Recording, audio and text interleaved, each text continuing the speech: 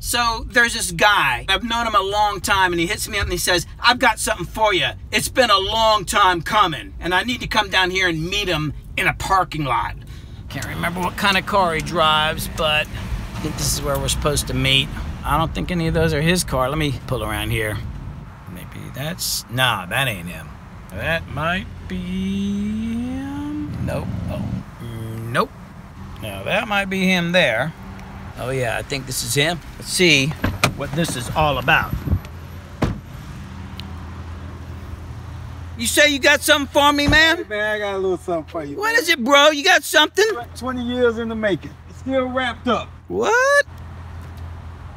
Oh, look at I didn't that. even take the plastic off of it. that. Can you zoom in on that? That's presented to Billy Hume to commemorate RIAA awarded gold certification of the College Park music single, Say I Ya Ya.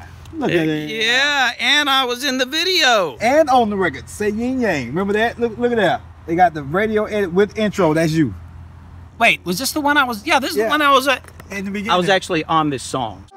So Yin Yang, what are you gonna do 2 years after Whistle While You Twerk? She got her hands all on her knees and then her bows on her thigh. She like to twerk and that's for certain cause I can tell she fine. She got me hype, I wanna bite it right now, yeah, yeah. Say, ah, yeah, yeah, yeah, yeah. This song actually changed my life. Yeah, changed all of our lives. That's why we got the plaque. So, just so you know, this single went gold completely independent without a distributor.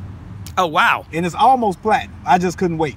Wow. It's almost platinum. So we'll be getting another one of these hopefully in the next year or so. Awesome. Yeah. Awesome. I want to thank you very much for believing in what we were doing, because you cut me some good rates back then, I remember. I got a lot of plaques, man, but I must say, out of all the ones, this one means the most to me out of all of them, because even though it came 20 years late, I didn't think it was possible to get one of these back then. Like, for real, for real. I did not know. The only plaque I had back then was So Def Bass All-Stars plaque, which I didn't have anything on the album but a skit. So that one didn't count. This one right here is like officially my first plaque. And you were a part of it, man. So wow. Thank you very much. And we going for the platinum next. Hell yeah. Yeah.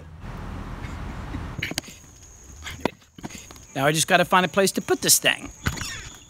No, not really much space left in here. Probably not any good spots in here either. However, maybe